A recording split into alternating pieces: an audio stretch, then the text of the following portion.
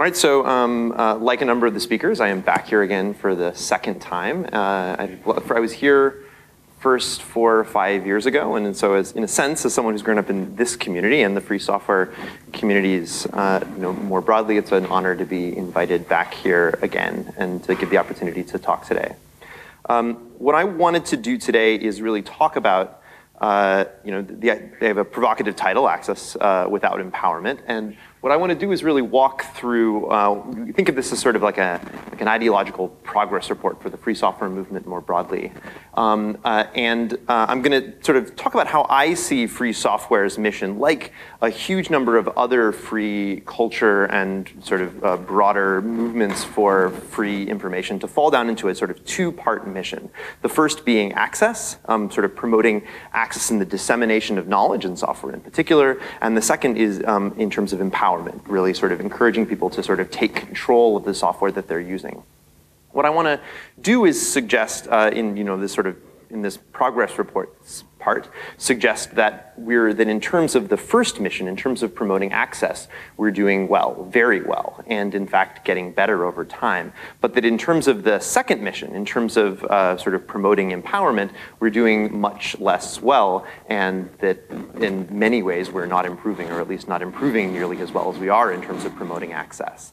I want to walk through why I think it is we've had these mixed results, sort of to talk through a series of systematic reasons that I've identified in the context of our movements and our advocacy, in the way in which we structure and engage more broadly, that we have privileged access and sort of, as a result, led to victories in terms of access that have not been followed by similar victories in terms of empowerment. And then I want to sort of end by pointing to 3 sets of strategies that we might be able to adopt to do better in terms of this in the future. All right. So when I give talks like this, when I'm sort of talking about free software mission, it's worth going back to the beginning, which is to say the free software definition. We start out, this is one of these things I've sort of been repeated to me so many times and repeated to other people so many times I can do it in my sleep. But of course, the 4 freedoms that most of you are going to be familiar with, we start counting at 0 because that's really funny if you're a programmer. But of course, the freedom 0 is the freedom to use software for any purpose. The second freedom is the freedom to study software, to see the source code, to understand how it works. The second freedom is the freedom to sort of share and redistribute copies more broadly, and then the freedom 3, the fourth freedom, is the freedom to collaborate, to share our changes with others, and to benefit as a community more broadly. But as I've suggested, I think that these 4 freedoms actually come down to 2 fundamental types of freedom, right? 2 categories of freedom more broadly. The first is really about access. And this is a quote from the GNU Manifesto that suggests, this is Stallman writing, "I consider the golden rule requires that if I like a program, I must share it with other people who like it. Software sellers want to divide the users and conquer them, making each user agree not to share it with others. I refuse to break solidarity with other users in this way." This idea here that if I have something that I like, that it's sort of the golden rule. It's something we learned in kindergarten, that if someone asks me for a copy, I should be able to say, sure, yeah, I want to share that with you, right? But this form right here, in some ways, is actually kind of like the weak form of the argument. Eben Moglen, who some of you may have run into or had the privilege of hearing speak, gives a much stronger form of this argument that's based on the idea that software, like other information goods, has what he calls, what economists call zero marginal cost, which is to say that as an information good, it may take a lot of effort or energy to produce it, but that once I've produced that piece of software, the cost of giving a copy of that software to another person is 0, effectively 0. Moglen draws a comparison to a machine that could make food, right? If I could make a machine that could produce and distribute food to a hungry person by pressing a button, Moglen suggests there would be no ethical justification for hunger in a world in which that machine exists, right? It may cost $1 trillion to make that machine, but once that machine exists, starvation is no longer ethically justifiable. Right now, for information goods like software, right? That is the context in which we're in. Once it may take a huge amount of energy and effort that goes into producing software, but once that software exists, everyone anywhere can have it, right? And like all information goods, anyone everywhere can have a piece of software for the same cost that it takes to produce it for one person. And so Moglen suggests that, that in this sense, it is an ethical imperative that we be able to share software more broadly. That's the argument that he makes. That's a very strong version of the argument, but there's a weaker form that just suggests that sharing is good, and either one of these leads to this same kind of argument, if not in the same degree. All right. The second type of freedom really comes down to empowerment, right? And empowerment really means not only that people should have access to this stuff, that it should be able to be disseminated widely, but that people should be able to change the software to do what they want. And this is really where I think a lot of the rhetoric around free software kind of gets it wrong, because there's a sense in which software freedom doesn't matter at all. The software doesn't need freedom. The software, wants to, information doesn't want anything. That what matters is the users, the freedom of the users, and it's the people who are using software who matter in this sense. It's about people, I'm talking about this in terms of empowerment, but lots of other terms that people have used to talk about this include things like autonomy or power. And when I try to talk about this, I often give an example using my phone. So if I pick up I'll show you my phone. If I want to send a message to another person using my phone, I'm going to be constrained in terms of the kind of message that I can send by the technology of my phone, right? If I want to, I'm limited to being able to send text messages. I can write a pretty good text message in not so much space, but I'm limited in terms of the nature of the message. If I can call someone to tell them how great this conference is, I can sing a song, I can send a different kind of message. If my phone can take a picture and I can send that picture and you can receive it, then I can send a different kind of message. The point is that that all of these things are technological decisions that someone made, either in terms of hardware or very frequently in terms of software. And the nature of those decisions constrains very explicitly the kind of message that I can send with this device, right? And to the extent that this device mediates my experience of the world, the question of who controls that device and what it can and can't do is a question of who controls my experience of the world and other people, right? And so insofar as our lives are increasingly mediated by devices like this or like this, the question of who controls those devices or who controls what they can and can't do becomes an increasingly important political question, right? And free software, in this sense, freedoms 0, 2, and 3, or 1, 3, and 4, depending on how geeky we want to be as we're counting them, suggests an answer, right? The answer is you, or users, right? The users of software, insofar as our experience of the world is mediated by these technologies, it is important that users be able to control that technology and determine what it can and can't do. If we look at other movements, if we look at the Wikimedia movement, if we look at Creative Commons, if we look at the open source definition, all of these things, they have lots of different ways in which they describe essential freedoms or core parts of their mission, but all of them come down to these two core types of freedom: freedom to disseminate and sort of spread access, and also, and then a freedom or an ability to change and take control, not just be a consumer of sort of information or information goods or software, but also a producer as well. All right. Now, as I suggested, I want to do a little bit of a little progress report in terms of the movement, in terms of these two broad missions, or these two broad types of freedoms. Now, in terms of the first, the first, which is to say access, I want to suggest that we're doing quite well.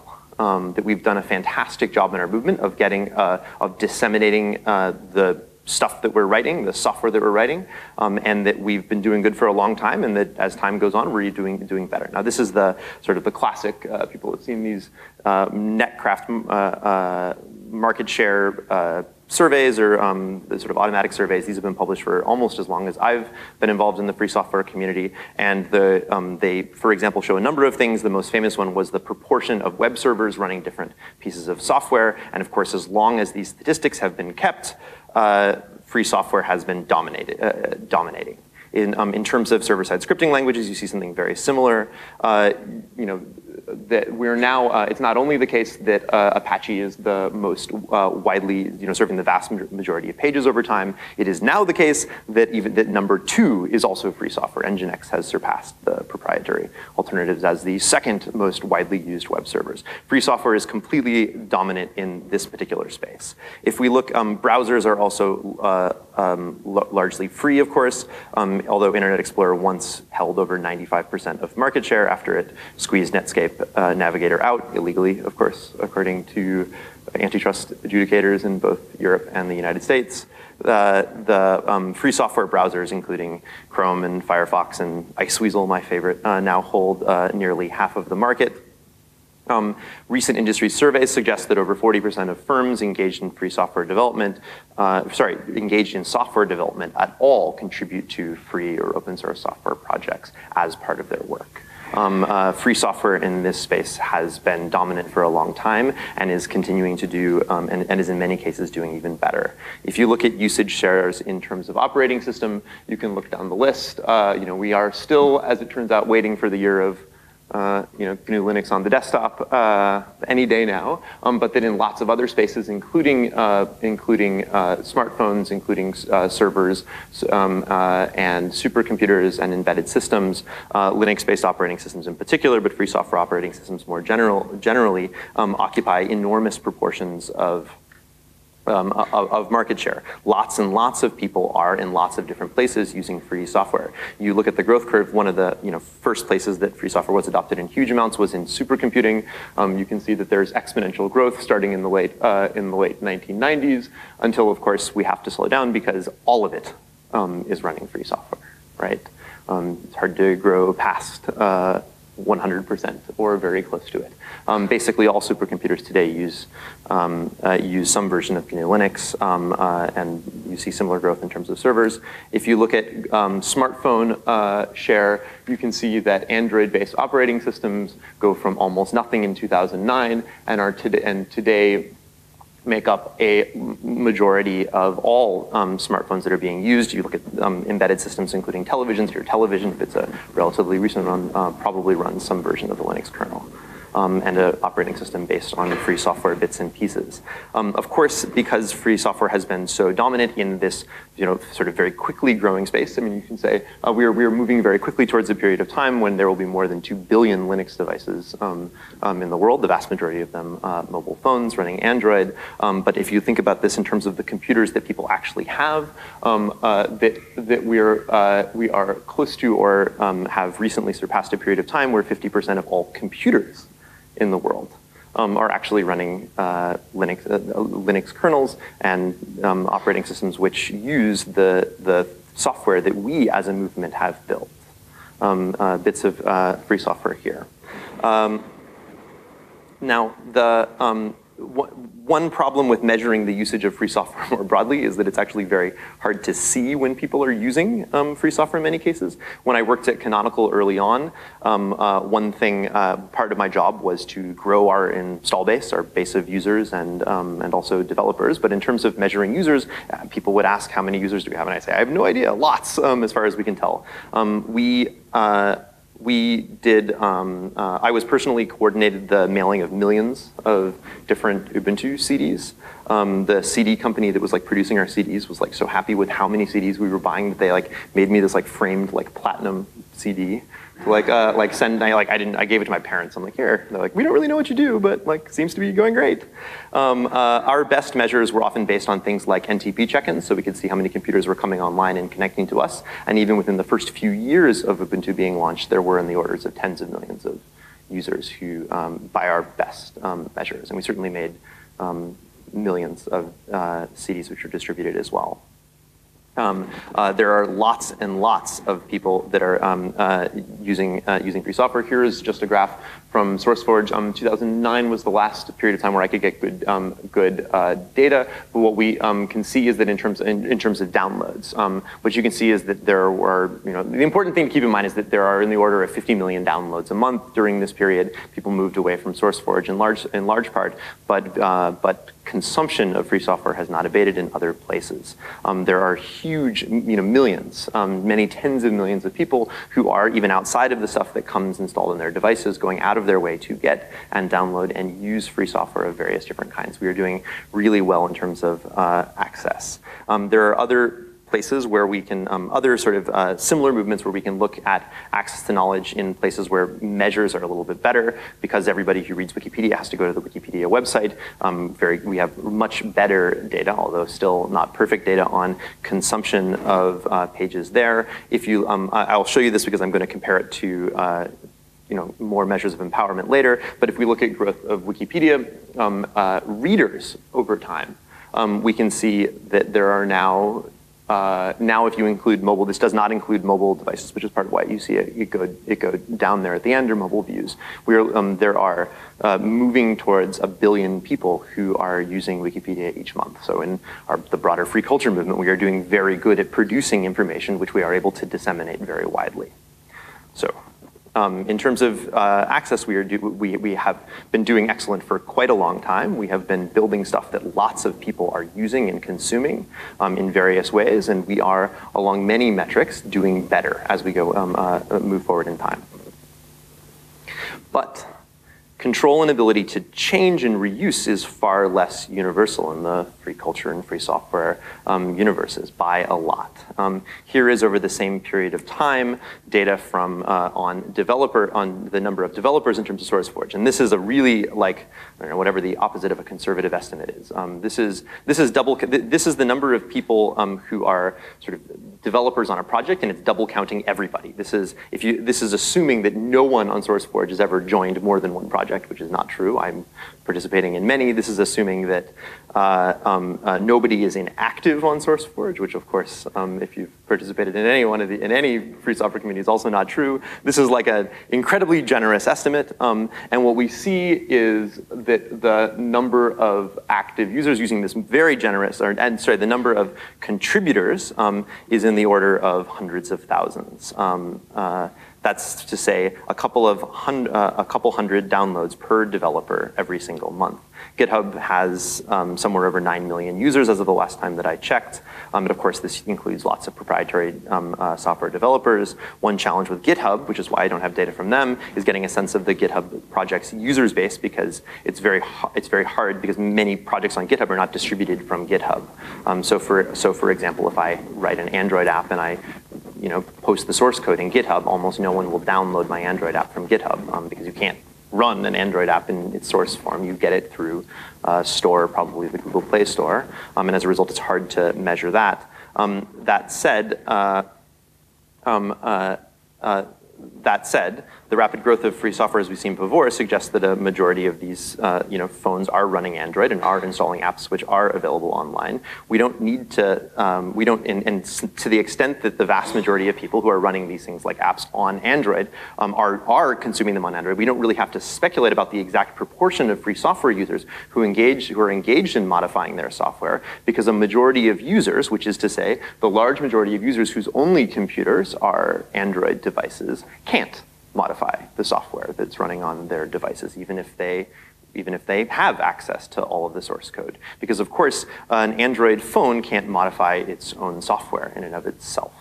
They're not designed to, for one, in the sense that they don't have affordances or the development tools installed by default, but they're also locked down so that even if you wanted to, you wouldn't be able to do it. You walk into a Google or a company of people writing Android apps, and you see a bunch of people sitting around and using computers. Now, of course, if you were to walk into an office of people writing software to run on laptops, they would also be a bunch of people sitting around using laptop computers, right? But this situation in the past, where the systems we used to develop software were also the systems we used to write software, meant that people could transcend that role in a way that users of devices that are locked down so that they can't run software, and so that are designed so that they can't change software anyway, means that the vast majority of people simply can't. Which brings us to sort of the, this is the last point here, which is that this is the measure of contributors that shipped to Wikipedia, again, since 2007, which is the period of time that there's good viewership information. It shows just the sort of the number of editors over here, and you can see that since 2007, Wikipedia has a editor base, which is decreasing slightly, but is more or less holding constant. And that at its, but the key point is the graph over here, which is the percentage of readers who engage in editing the site. So that this is basically that previous graph, the number of readers. Sorry, this is this graph right here divided by that graph of the number of readers. And what you can see, of course, is that although the number of contributors to Wikipedia has more or less held constant since 2007, or gone down a little bit, that the proportion of readers has been halved. That we're now looking at that there used to be one in about 1 in 1,000, let's say, or 1 in a couple thousand users of Wikipedia would engage in editing or contribution. And today it's half that, maybe 1 in 5 or 1 in 6,000 people ever sort of change anything. That the number that a smaller portion of people are, proportion of people who are accessing free knowledge are sort of engaging in the freedom they have to change that stuff, to build, to become not just consumers but producers. All right. So the second thing, so that's the update, right? Good in terms of access, in terms of promoting access, less good in terms of promoting empowerment, at least in terms of the way in which our movement has defined it. But I want to talk about why I think this has been this way, to talk about why empowerment is so much harder than access. And I've come up with, I think, 5 different descriptions or explanations. The first is that access is always sort of step 1. That in order to promote, sort of, if our goal is to promote, even if our goal is only to promote empowerment, that we first need to give people access to stuff so that they can then change it. And as a result, our advocacy has, like as a broader movement, has focused on promoting access first. Lots of, this is a picture of an install party. Who here first installed GNU Linux at an install party? Was it me? Was I? No. Who here's run an install party or been to one? A few people, right? I've definitely been to install parties as well. I can't remember if I first installed it that way. Here's a picture of one in Stavropol. I've participated and organized in various ways in a number of these.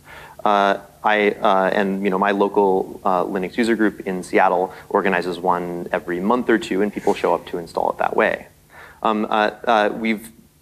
In terms of our sort of like the work of our advocacy organizations, it's something that we've made a very important part of the way in which we reach out to people. We have not, for the most part, run similar types of hack on your operating system parties. Not because you couldn't, but I've never not seen that as often. It's certainly going to be pointed to addressing a smaller group of people. It certainly requires more specialized skills, but it's not something that generally speaking we have. I will talk about some examples of people who've done that a little bit later on.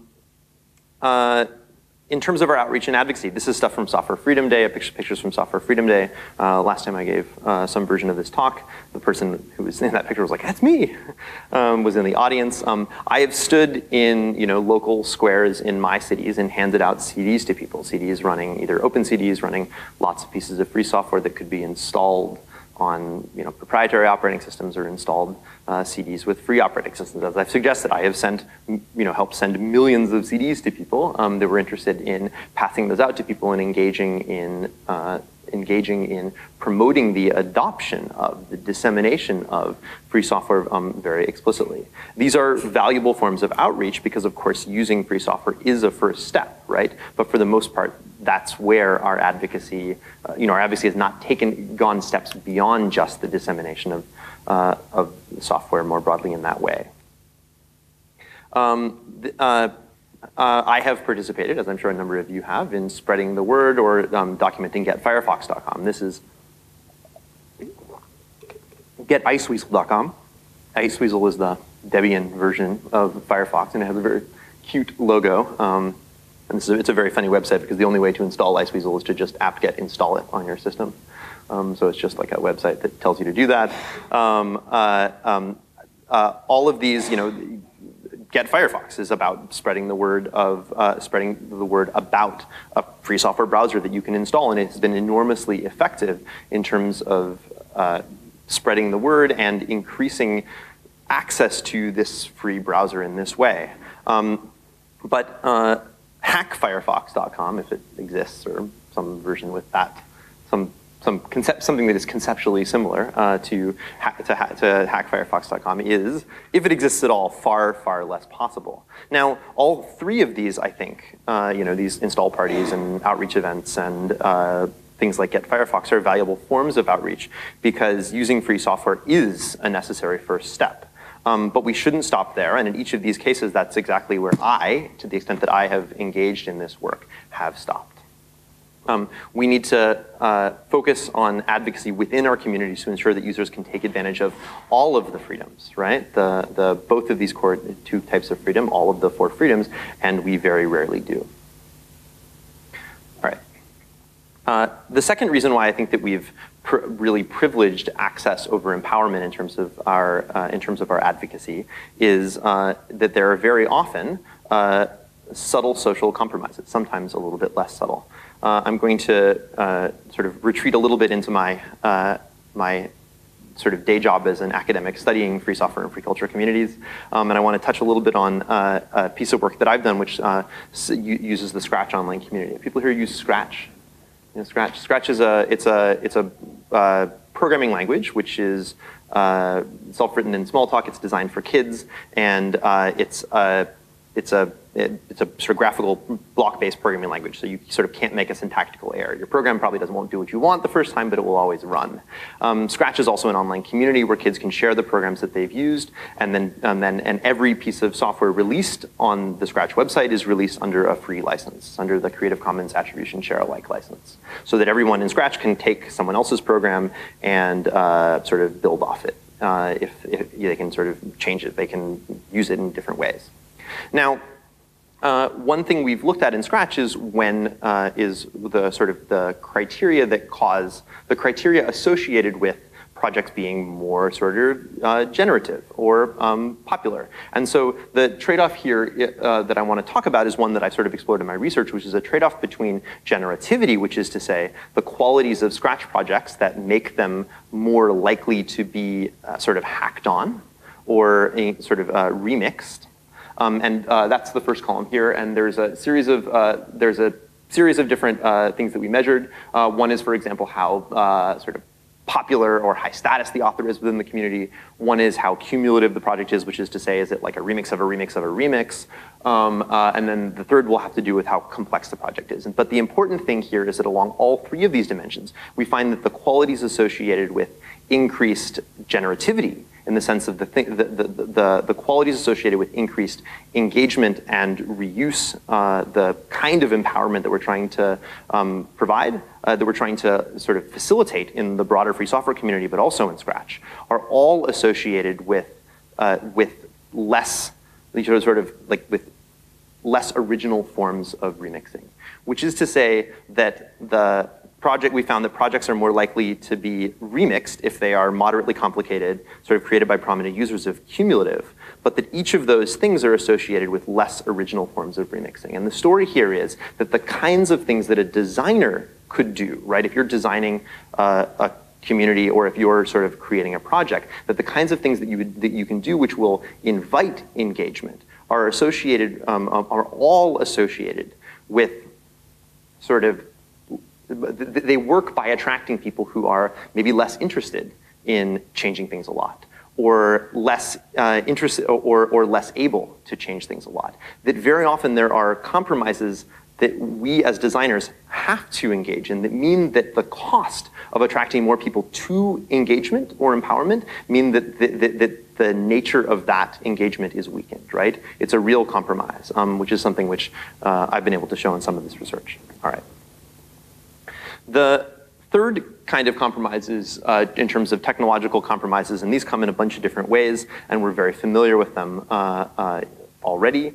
The most extreme version of this is just in terms of TiVoization, which is to say that freedom is simply compromised in the sense that it is violated completely, and users are simply made unfree. People are familiar with the concept of TiVoization. TiVo released a device which came with free software running on it, but was locked down using essentially DRM, so that users of the TiVo, although they had access to all the code they needed necessary to change the software on their device, couldn't.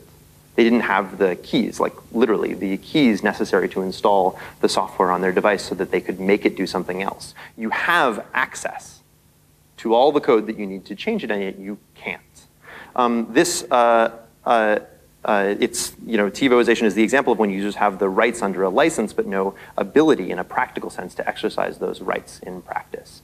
And that this business model, right, this technique of TiVoization has been very popular more broadly. There's a pile of devices, all of which run, or nearly all of which run Linux in some form and various other pieces of free software, and almost all of which are locked down in a way that, that make them unmodifiable, at least without having to sort of attack and compromise your own device.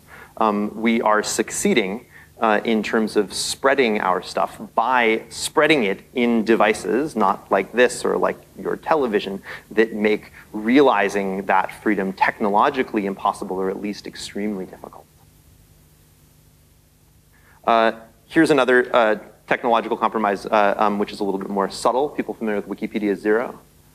Wikipedia Zero is a project launched by the Wikimedia Foundation, which makes access to Wikipedia free for users in large parts of the developing world. They essentially make agreements with telecommunication providers in the developing world to say that when that people want to access Wikipedia from their mobile devices, that they won't be charged for that access, that it's free for them, and no cost.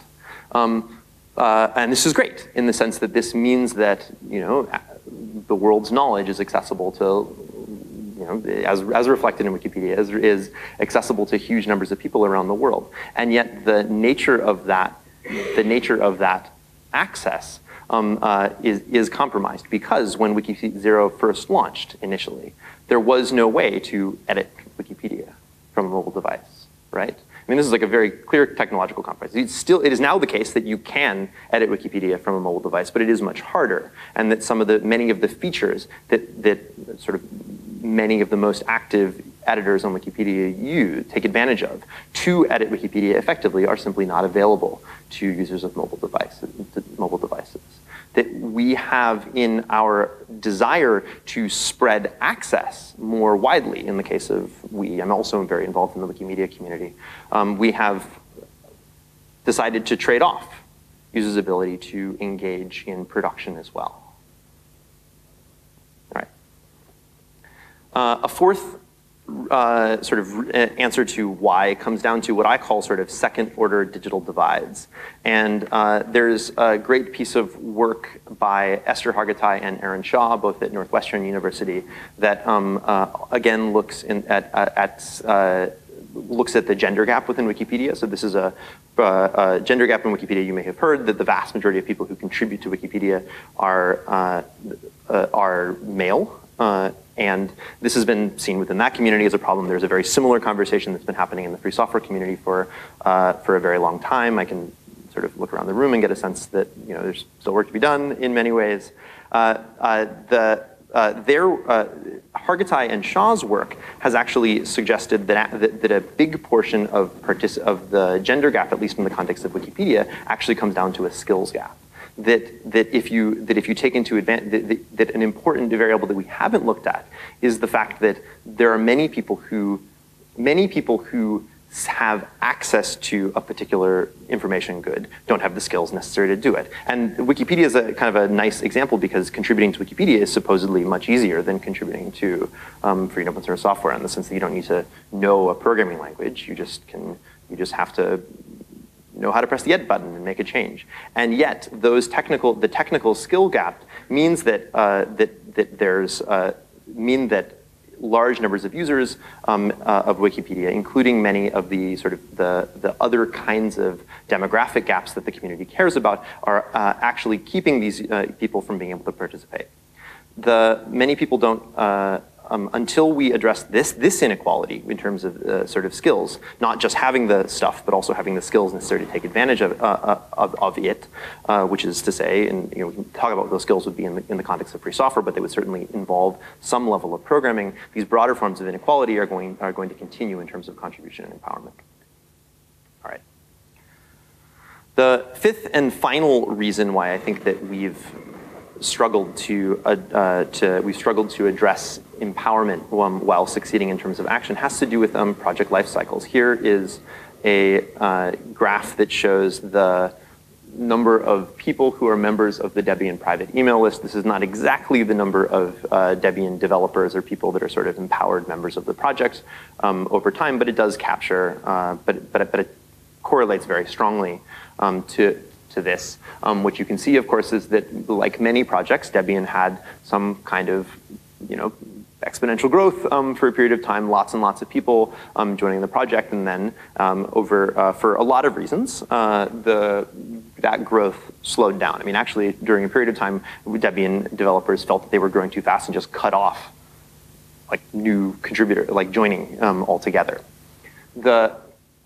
And these sorts of life cycles are very common. You see growth of projects up to a certain point, and then you often see that they change in the sense that the projects sort of solidify over time. There's a group of people who are able to work together. We have sets of norms that we know. There are things like groups that I've shown in some of my other research that lots of free software and free culture projects actually become oligarchic in the sense that there's a small group of people present at the beginning whose interests begin to diverge from those of many of the membership. I've shown this in wikis, but there's reason to believe that this exists in free software projects as well.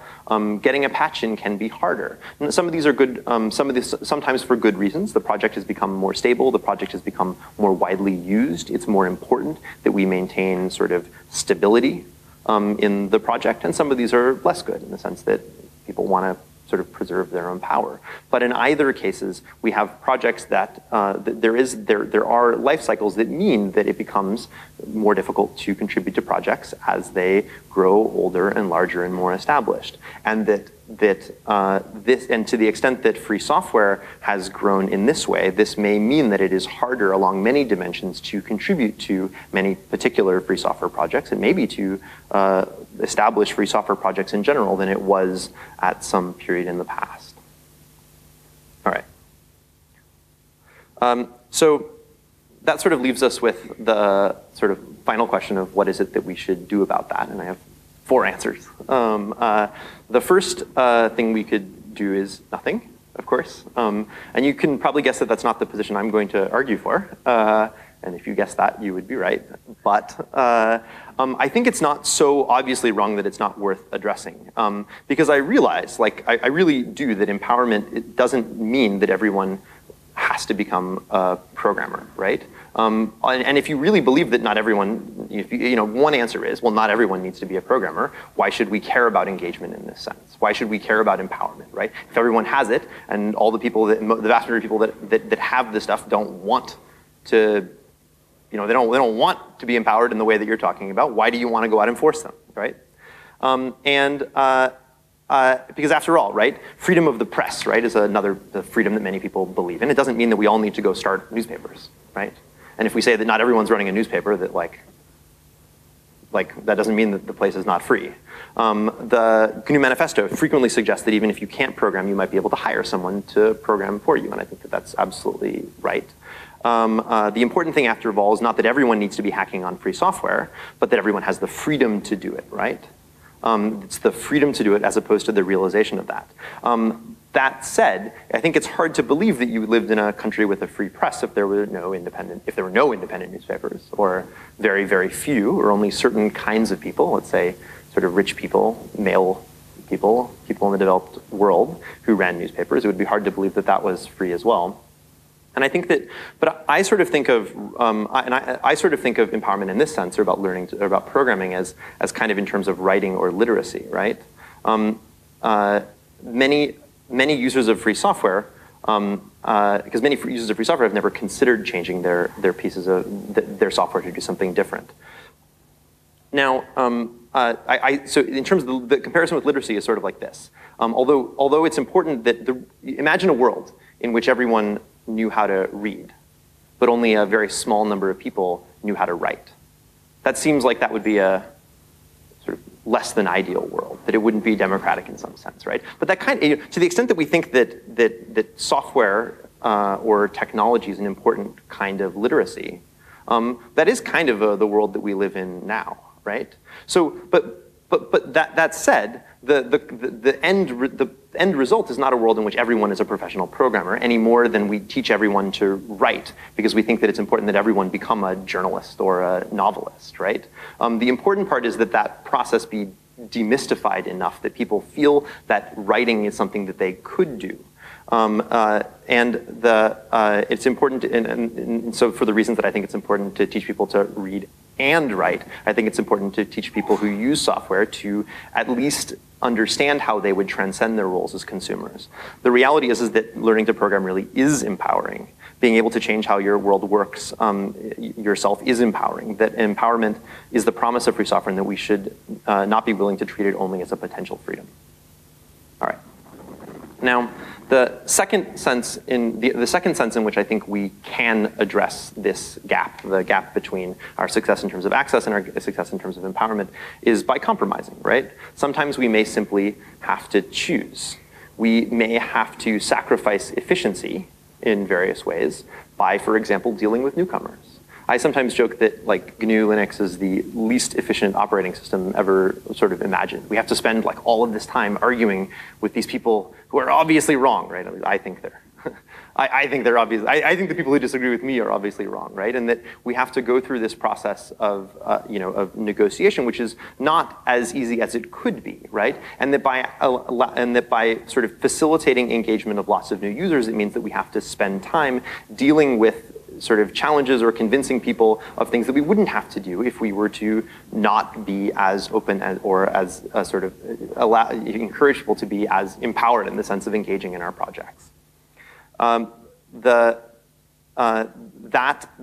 may in various ways mean that we should compromise quality, for example, in order to promote engagement. There are tough choices that we will have to make if we want to make empowerment of users a first order goal on the same level of access. And the figuring out how to negotiate that is something which is tricky, but it's something that I think we need to be willing to make. Compromises I think we should be willing to make.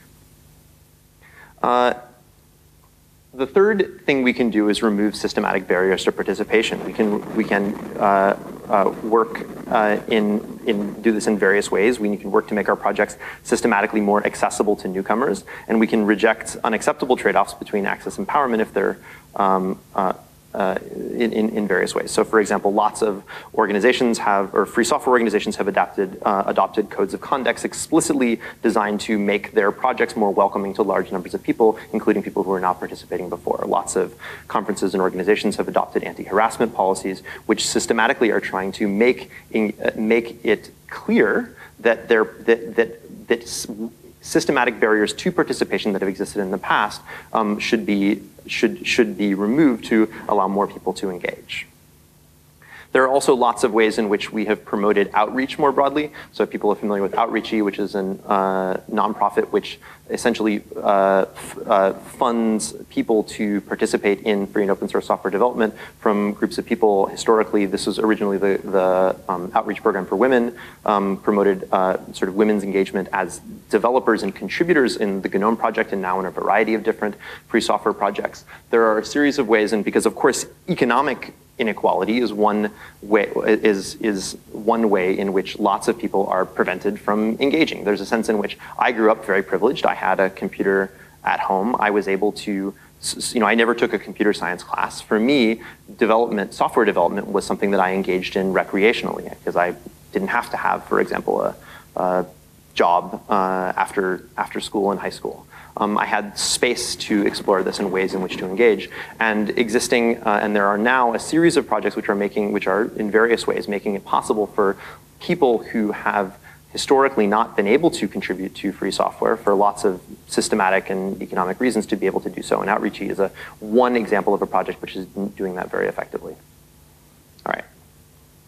The fourth, and what I think is probably the single most important thing we can do to address this gap between access and empowerment, is basically around education and technology education. And there's a whole bunch of ways in which this happens.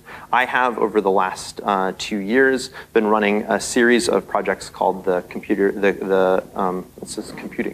community data science workshops, a series of efforts to basically teach absolute newcomers with no background at all how to program in Python, how to pull data sets from web APIs, how to ask and answer questions that they have about online communities that they are participating in. Free culture and free software communities in particular, but really anything more broadly. We have taught 250 people how to program using a curriculum which is available online. You can check it out on the Community Data Science Workshops, and have explicitly decided not just to teach people to engage in sort of to have software which they can use, but really to sort of take advantage of that software and change it in various ways. If you make it a goal to spread, to give people the tools, right? We've been oversubscribed by a factor of almost 100% every time that we've tried to do this. We're now teaching 100 people at a time, twice a year. The curriculum has been picked up and people are teaching similar sort of learning Python and programming workshops more broadly in various places. OpenHatch is another project which is very active in this in a way that I think is actually really smart. OpenHatch has a series of events which they are running, in which you can run. The curriculum is online, which are designed to teach people who are already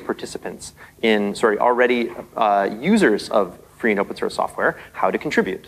They, for example, teach people how to use Git. They teach them about the social processes in projects. They teach people about submitting patches or engaging in mailing lists. This is the hack on free software party, right? That should come after our install free software party, but that historically we have really not usually gotten to. I think that the most important thing to realize is that I think that is that although that those are a series of ideas of things that we can do, but I think the important thing to realize is that if we take this really seriously, if we make engagement with sort of promoting empowerment a first order goal in the same way that we have made using free software or access to free software a first order goal in the past, we can do much better. When I first was talking about the idea for this talk to Walter Bender, who's very involved with Sugar Labs, which is a project connected to the One Laptop Per Child project, sort of comes from that. And it's an interface for kids to use a free software tool to use as their sort of operating system. He sort of, had a very inspiring sort of approach to this.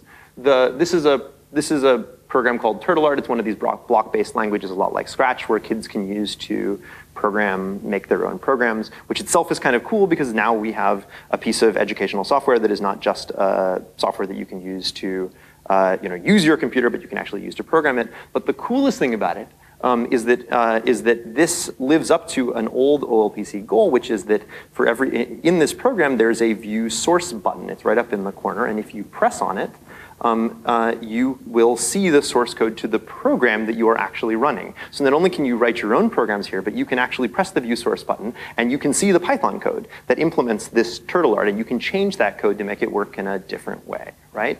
They have, at least in the context of TurtleArt, and to some extent in Sugar more broadly, made engagement and empowerment something which is a first order goal. That it's not enough that it's not just that everyone will have access to the source code and can change it. There is a button right in that interface which allows you to see and to begin changing the software that you are using. But of course, the inspiring part is not just that this exists, but that people are taking advantage of it. Walter told me that during the last release of Sugar, a majority of the patches that went into Sugar, the last release of Sugar, actually came from kids. Kids, many of them in Uruguay, where the largest number of users are, who are using this software and who are changing this software to fix bugs to make it work in different ways. That if we do this, if we start and design our stuff with the goal of empowerment that is as important and central in our actions and our principles as important in our actions as it is in our principles, we can make real progress. And it falls on us, right? People like us in this room, the advocates of free software, to address this. You run and contribute to and influence, many of the most successful and influential free software projects. And what's at stake here is more than our particular projects, but the broader movement. Because when people realize that they can change their technological world, and when they are willing and able to do it, they are able to take control of their experience in a way that is profoundly powerful. The potential is there and can be realized in ways that I've suggested, and there are lots of other ways that I haven't, if we try. Your work here is very important, and thanks for letting me be a small part of it. All right. Cool.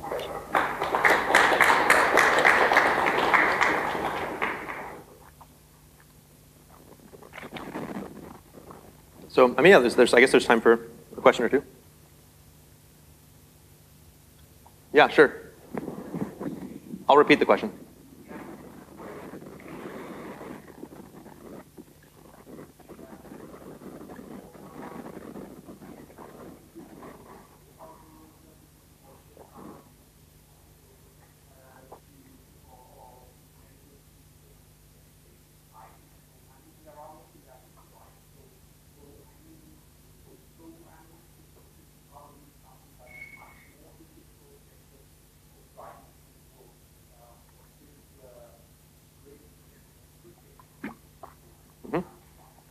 All right, so the question is about sort of like how much should one have to learn to be empowered, right? Is it in terms of system programming or simple scripting, something like this? I think for me, so the analogy that I keep coming back to is this idea of writing and programming, right?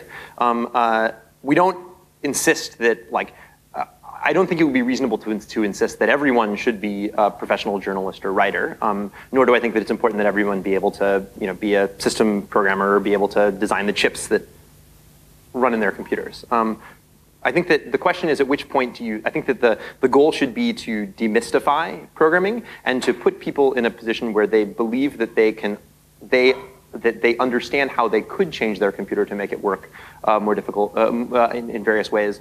In my own work, I like teaching Python in part because I think that it's very easy to show that you could use Python to do anything from building working graphical applications to, I can point to real websites that people use all the time, Instagram written in Python, that kind of thing.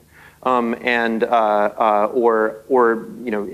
people can begin to feel like they're changing things right at first. So. I don't know. I think it's an open question, and I think it's something that we'll sort of figure out. But that's how I've sort of engaged with it myself. Yeah. Yeah.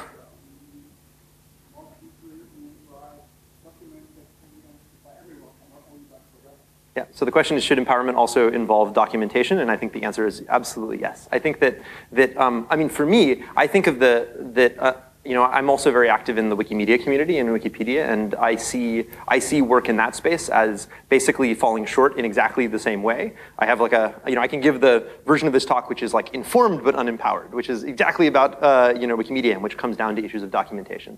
I think that insofar as the documentation is an important part of the way in which we experience the software or experience the world or understand the software in the world, that sort of the ability to engage in that also becomes important. There are lots of ways to become engaged and lots of ways to sort of transcend one's roles as just a consumer of software or information goods. And I think the documentation is one way to do that.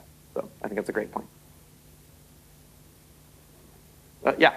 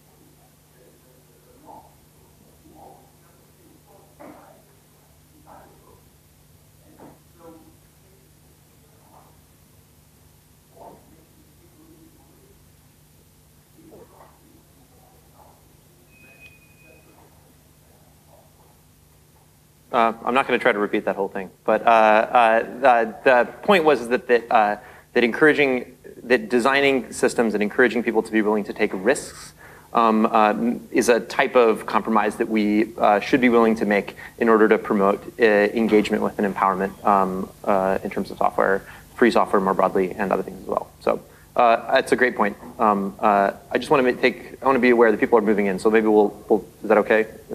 Okay, great. All right, so we'll switch over to the next speaker, but I will talk to you right now.